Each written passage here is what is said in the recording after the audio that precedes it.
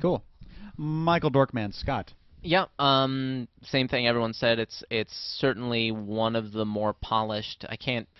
That's a balance between Jedi Pastor and this one, I think, in terms of the polish of as a film coming together.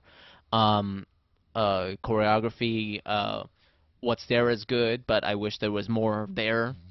And but yes, I also made this my number three because I think it's a very solid entry and certainly the one of the slickest productions. Cool. Absolutely. Edward Doty. In a very very strong piece. Unfortunately, the choreography was not the least strong of the entire thing. With that said, that's not saying the choreography was bad in any way. I'm just saying The outstanding effects and the cool production. It wasn't as polished as the rest of it, and I think there's a little bit of equity, from it. If that's a great short film that will have a wonderful life on YouTube. So I'm not critiquing the film.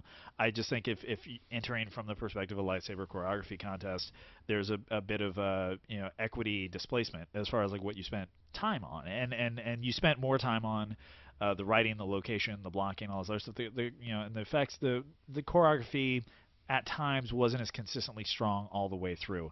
With all of that said, it looks great, and I definitely want to see the rest of it. So. I do want to say that I also really like the energy in this one. Choreography, how much choreography or not aside, I do like the energy a lot. I agree too, and that's the thing is that it's regardless of the complexity or sophistication of the choreography itself.